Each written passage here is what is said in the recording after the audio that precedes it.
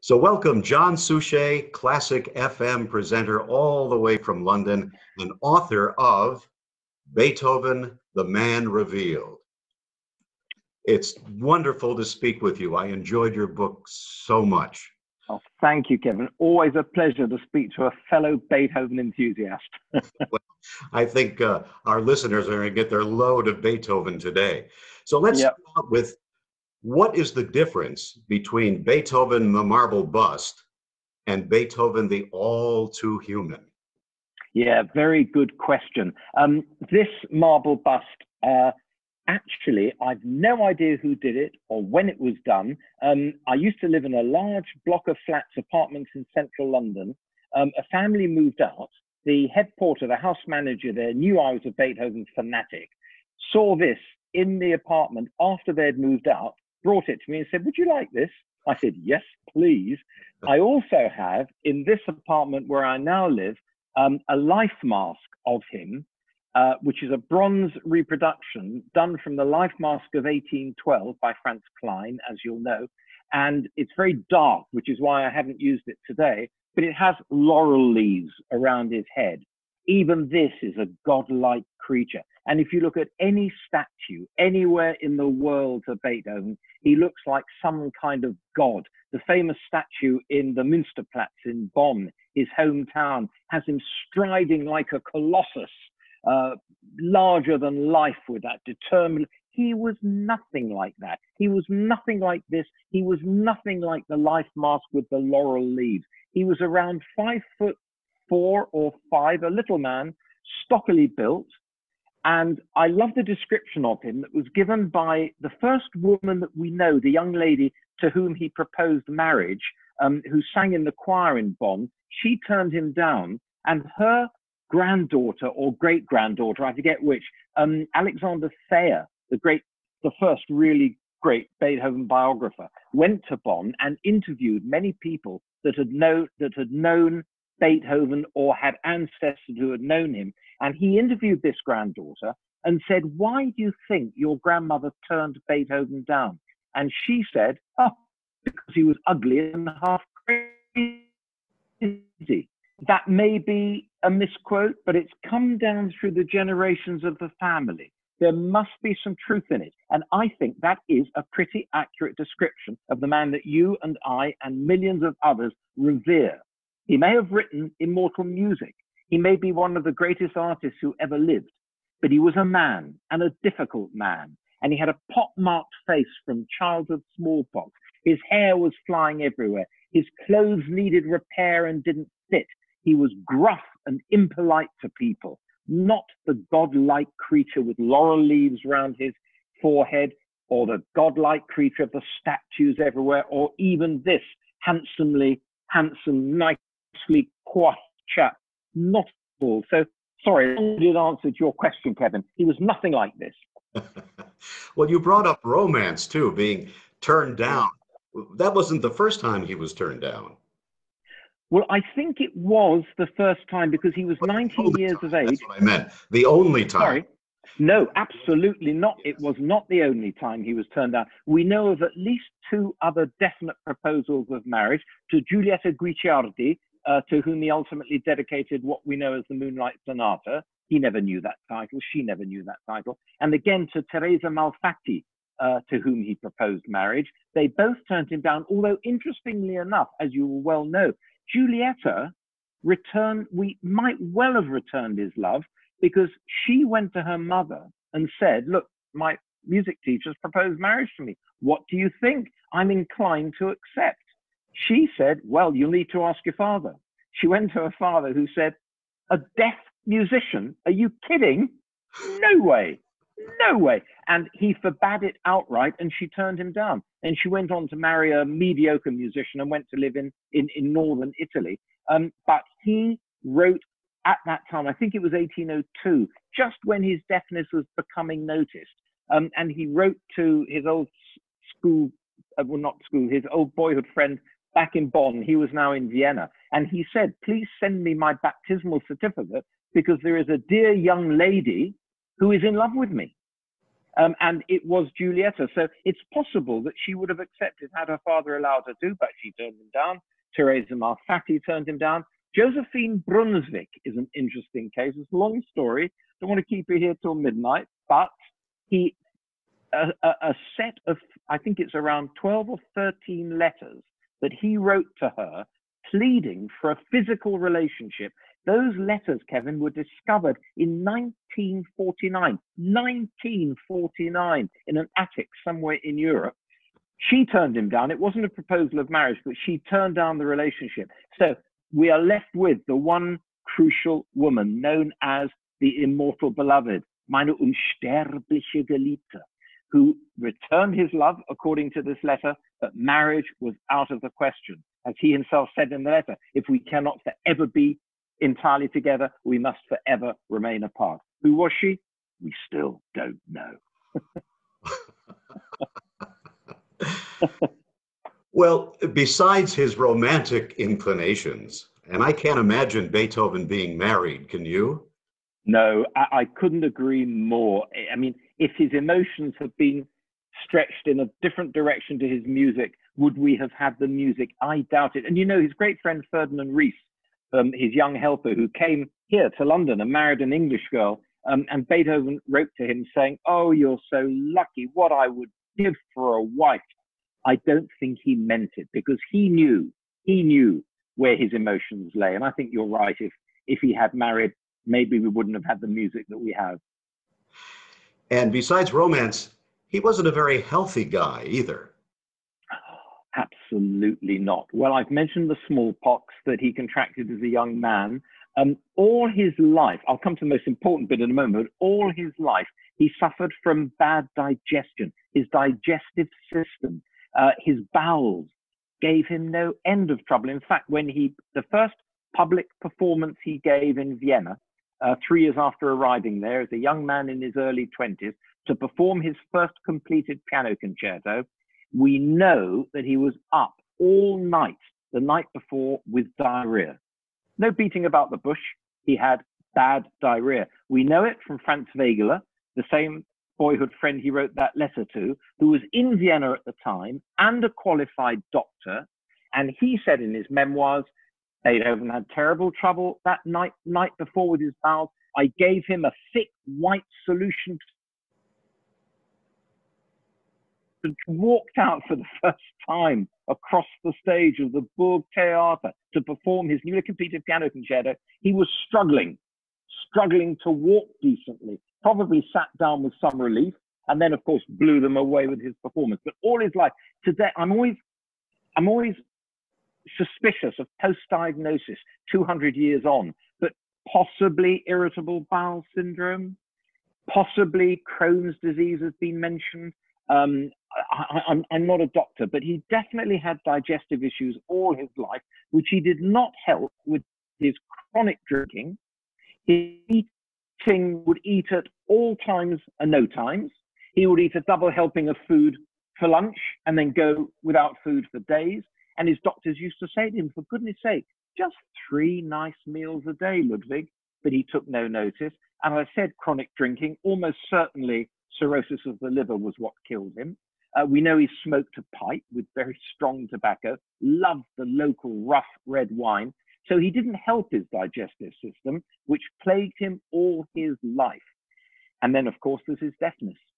And that, again, apart, as well as the identity of the immortal beloved, the other great mystery of Beethoven's life is what caused his deafness. And to this day, we still don't know for sure what caused it. But in my view, that is the one health issue from which he suffered that he genuinely had no control over. And in a way, if you're a musician and that's all you can possibly be, and you're losing the one sense that in you should be more acute than any other, as he himself put it in his Heiligenstadt Testament, wouldn't you overdrink? Wouldn't you eat at odd hours? So he didn't help himself. But that deafness, of course, was the overriding health condition that he just had no control over. And 60 bean coffee probably wasn't helpful either. Yeah. That came from Anton Schindler, who was his secretary in the final years, who was a very You know, he destroyed hundreds of conversation books.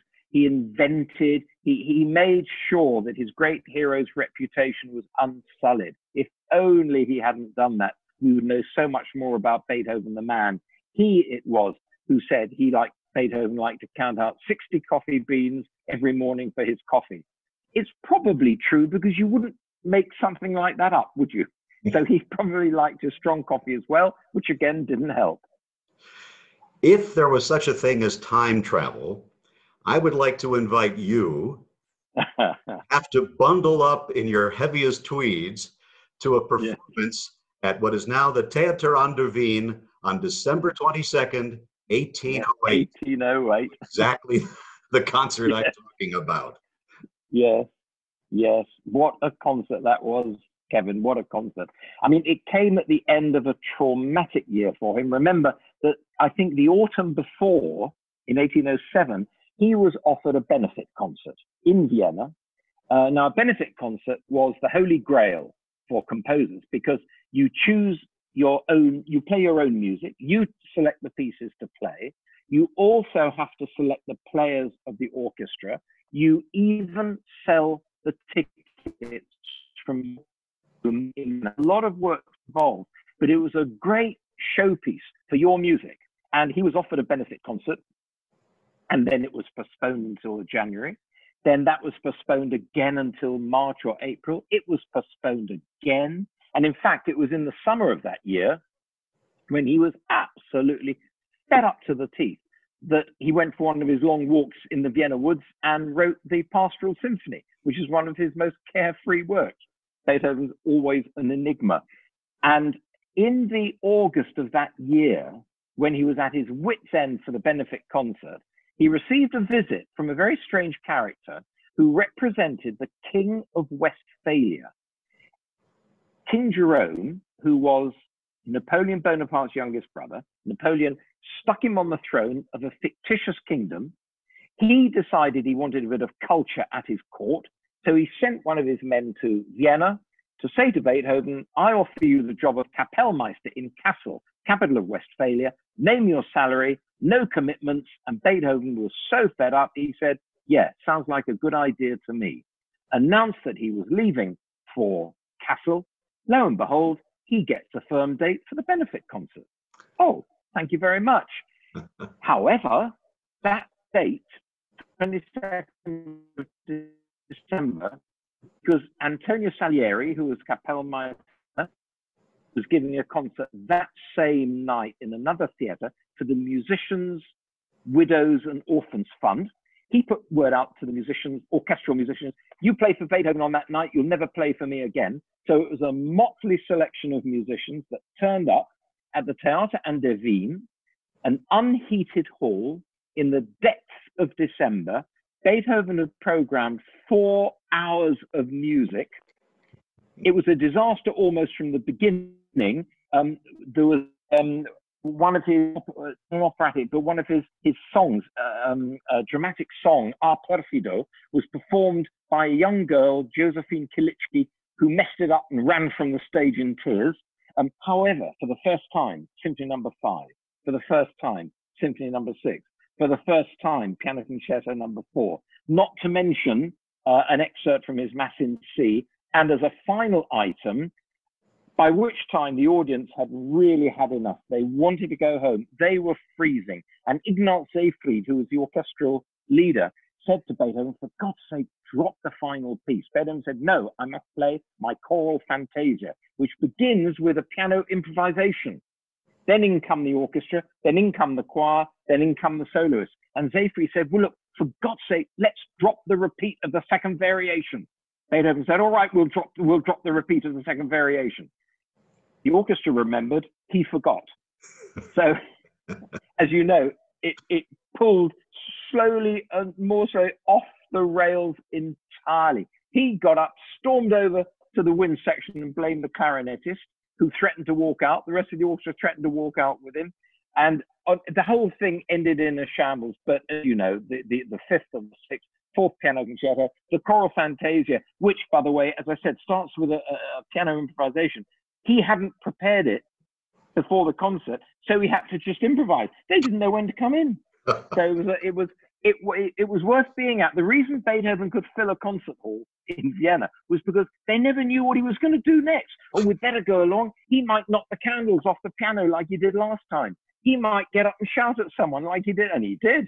So it was always worth going along. But as you say, if you and I could have been there, Kevin, December the 22nd, 1808, most important concert really of his life. And yet, what a disaster most of it was. There's also the story of Beethoven in Teplitz with Goethe. And I don't know if that's apocryphal or not, but it's a great story. Yes. Are you talking of the incident at Teplitz where the emperor and the yes? Well, some of it I've heard several different versions. I've actually been there and seen where it happened. Teplitz is a little spa town in northwest Bohemia, now in the northwest of the Czech Republic. I think it's Bad Teplice today, and it's still a nice little spa town. And he arrived there after the love affair in Prague with the immortal beloved, but he met Goethe. Both each admired the other enormously, but Goethe was a very cultured, aristocratic German from Weimar, and Beethoven, as we know, was rough and gruff and didn't dress properly and spoke with a bad accent and bad grammar. And the two men met a couple of times, and Beethoven played for him. And in fact, Goethe wrote home to his wife how incredible Beethoven is. I have never heard playing like it, but he is an utterly untamed personality. And they went for a walk together in Teplitz, in the park, which is behind the castle. There's a sort of castle cum palace there, not a very big one because it's a fairly small town. And I went into that park where the incident happened. What happened was, and it depends which account you believe, either the Empress of Austria, who was there taking the waters, came out of a bathhouse with her retinue, or according to a painting of what happened, it was the Empress, their retinue, with arch to the side. Almost certainly that's not true. My money is on the Empress and her retinue. They had taken the waters. They were coming out of the bathhouse on the other side of the park. Goethe said to Beethoven, "Look, it's Her Majesty, it's Her Imperial Majesty. We must go and pay our respects." Grabbed Beethoven, and they hurried over to the park. And Goethe, there's a wonderful painting of this moment. As the Empress passed, or as I say, the painting shows the Emperor and Empress, but as they passed, Goethe executes a huge deferential bow with his top hat like this in deference. Beethoven has put his hat on the top of his head, folded his arms, and walked on by. And Goethe was deeply offended by this lack of respect for the Empress. And as I say, Goethe wrote of Beethoven to his wife, he's an utterly untamed personality. Beethoven wrote to his publisher, Goethe fawns for court, not a man of the people, and he did not like that. And in fact, the two men did not get on. They parted. Beethoven continued to admire him, and for several years later, sent him more settings of his poetry to music, and sent the settings to Goethe, but never heard back from him. And on one occasion wrote him and said, "Your most illustrious, whatever, you still haven't acknowledged receipt of my setting of your great poem, so-and-so, so-and-so. Please let me know whether you are..." Not a word. He never heard from Goethe again. I think that rather hurt him. Oh, and by the way, just to say, Kevin, in that park, there's a plaque in the pavement and a little commemorative stone saying, "On this point, Beethoven insulted the Empress by refusing to bow to her." A plaque to an insult. Wonderful. Yes, yes, yes, yes. Yeah, he's some character, isn't he? At some point, years ago, I went all through Vienna, and this was before the internet, to try to visit as many of Beethoven's apartments as I could, to walk up the stairs. And that's because he was the worst tenant in Vienna. Yes, yes, it's true. It's absolutely true. The place, you will have walked up all those stairs of the Milka Bastei apartment. which in his day was just by the big city wall. And his fat violinist friend Schuppenzig used to complain, I think there's something like 120 steps, and he'd get to the top and go, oh, Beethoven, all those steps. And it's still the same today. And he spent more time as a tenant in that apartment than in any other of the, I think, around 32 addresses that he had in Vienna. And on one occasion, he decided that he couldn't see the Hungarian plane because the wall of the living room was in the way. So he got a stonemason in and said, take that wall out and put a window in.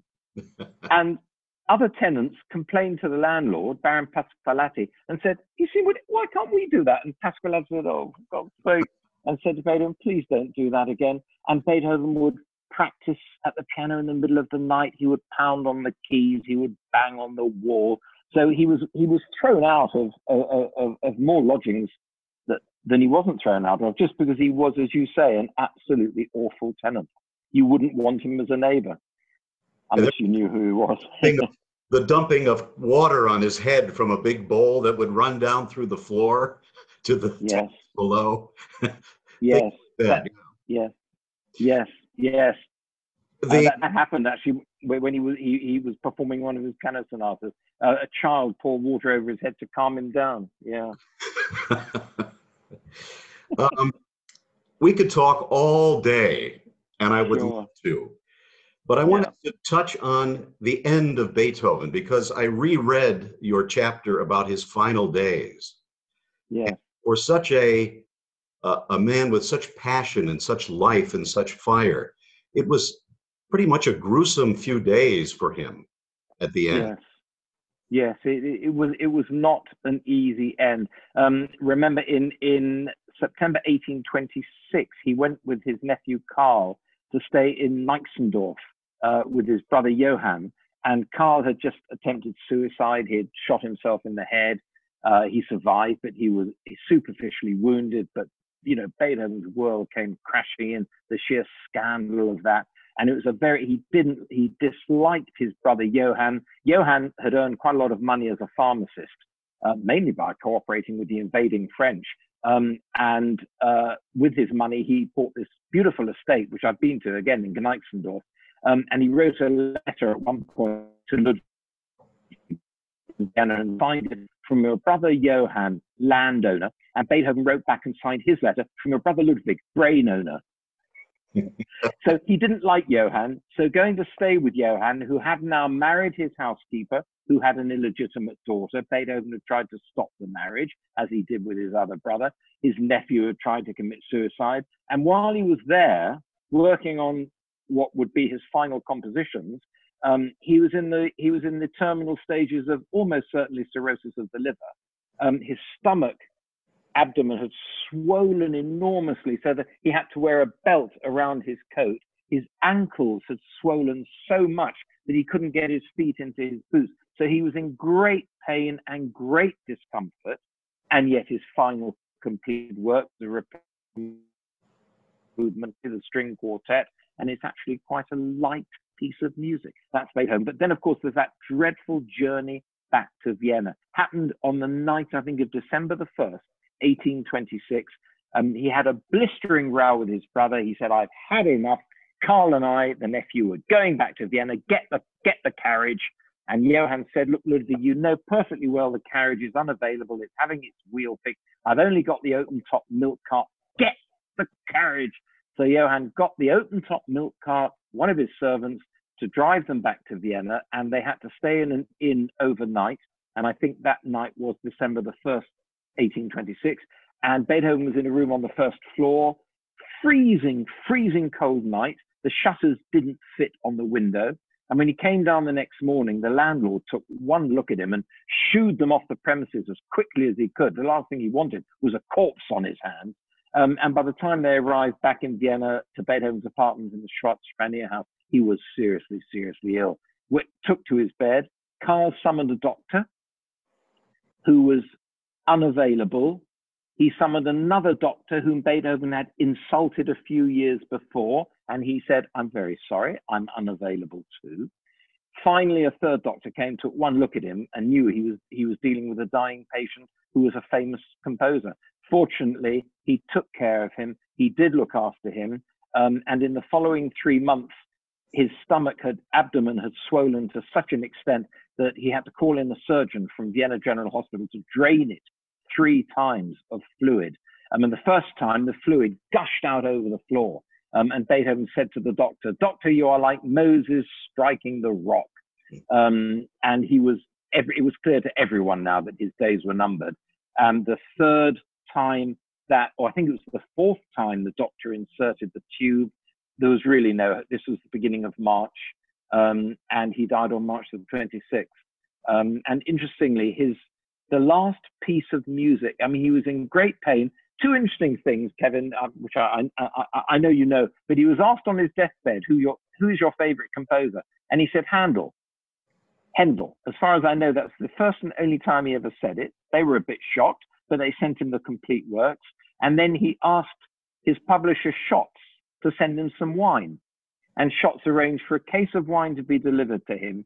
And he actually said, "Alas, too late. Alas, zu spät." And those are said to be the last words he uttered. It's also said that he may have said, "Commedia finita est." The comedy is finished. But I prefer to think it was looking at the wine, alas, too late. And the last piece of music the last musical notes he ever wrote were on his deathbed, very shortly before he died. And it's a little canon, only a few bars long, for Karl Holz, who was a young musical helper who looked after him. Holz being German for wood, so he would pun on him all the time. You're a wooden man, blah, blah. And he wrote, the words in German translate as, "Everybody, we all err, but each of us errs differently." And he set this to music. You'll note, I have a recording of it. It lasts for about 20 seconds. Wir irren allesamt, nur jeder irrt anders. We all err, but we all err differently. And they were the last words of music that he wrote. Where he got the words from, we don't know, but it's somehow appropriate, I think. But as you say, a very difficult, long, drawn out, painful ending. And after that, even though he alienated so many people during his lifetime, the streets were filled with people at his funeral. Yeah. Yes, it's true. Yes, it's true. 20,000 lined the streets. The coffin was brought down from I think it was the first floor of the Schwarzspanier house, the house of the black-robed Spaniards, which was a huge apartment block, which used to be occupied by Spaniards. 1 or 2, despite worldwide protests, because it contained Beethoven's last apartment. But it was a huge, unsightly block. It had to come down. And if you go to the Schwarzspanier Straße today, you'll see absolutely no sign of it left at all. But he was laid out in his apartment. They did the post-mortem, the autopsy, on his deathbed, which doctors today, when I mention that to them, they go, "Oh my God," because that's not a nice procedure to undertake. And in fact, they cut across here, lift up of his tin can, and they reached inside and sawed out his auditory nerves to try to understand what had caused his deafness. And they put the auditory nerves in a large jar of preserving fluid, which vanished. And there's a very strong rumor it came here to London and was on the windowsill of a room in University College, London, just not far from here, which took a direct hit in the Blitz in the Second World War. Anyway, it's gone. But what is interesting, and in fact, you may know more about this than I do, when they sawed across here, little fragments of skull flew onto the floor. And the following day, one of his great admirers came with his young son to clip a lock of hair from his great hero's head, as many did. And while he was doing it, the young son got bored, saw what looked like rough-looking marbles on the floor, picked them up and put them in a bag. And we've got them. Well, when I say we've got them, someone in New York has got them. And last time I checked, which is a few years ago now, they were subject of a court case, but they are, it's claimed, fragments of Beethoven's skull. Now, this is very, very important, because you'll know a few years ago, a lock of his hair was analyzed for DNA and all this kind of thing. And they established very high levels of of lead in his blood when he died, which is interesting, but not really significant because everybody did in those days. Kitchen utensils were lead, paint was lead, blah, blah, blah, and won't have had an effect on his deafness or his health, really. But a lock of hair without the follicles is a very poor conductor of DNA. Bone is a very good conductor. Now, as I say, I'm a member of the American Beethoven Society in San Jose, California, which I'm sure you are too, and you'll know about.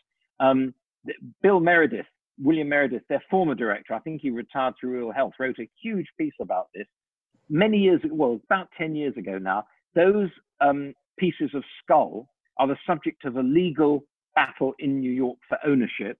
Once that is resolved, they will be DNA tested to match them with the lock of hair that we know did belong to Beethoven. Once that is done, if they are DNA tested and their bone is a good conductor of DNA, we might have some clue as to what caused his deafness. And I just hope I'm alive when that happened. But I've beaten around the bush. You're absolutely right. 20,000 people turned out on the streets of Vienna, more than ever had. There were riots and everything. They were there to say goodbye to their greatest musical hero. And I think one of the reasons for that, Kevin, is that they'd failed to do it for Mozart, who was buried in a common grave with no ceremony whatsoever. And they thought, bloody hell, we've got another musical genius, so we better get it right this time. You have taken your book, Beethoven, the Man Revealed, and turned it into a 52-part series on Classic FM. That is an ambitious project. You know, you're a fellow broadcaster. Right. Only you will know the pain that has gone into this, because you're absolutely right. And we're now in August, so we're nearly 8 months through.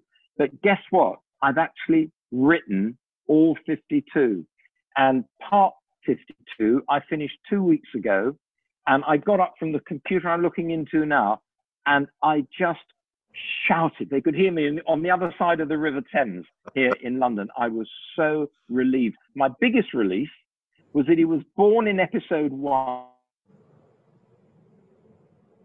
Dies in episode 42. What am I going to do then for the last 10 episodes? But the difficulty, as you will appreciate as a fellow broadcaster, telling the stories was easy, but selecting the right pieces of music, because we're a music station, not a speech station, selecting the right pieces of music, making them fit into an hour, did my head in. But we got there, and I must say I'm getting nice reaction. Do you know where I get a lot of reaction from? America, definitely, but also Australia, because it goes on air at 9 o'clock in the evening, Saturday evenings, UK time, and a lot of listeners in Australia, it's morning, and they write to me to say, we listen to it in bed with a cup of tea. And honestly,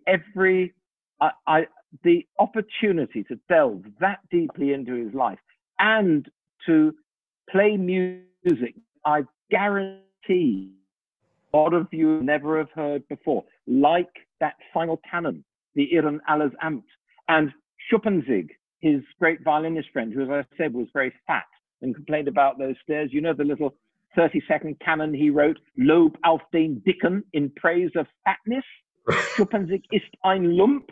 He's a Everyone rope. knows the, yes, that's right. Schuppanzig is a rope. Everyone knows the Fifth Symphony, but who knows that? You do, and I do, because we're anoraks. But it's been an absolute joy pulling out pieces of music that most Beethoven enthusiasts have almost certainly never heard.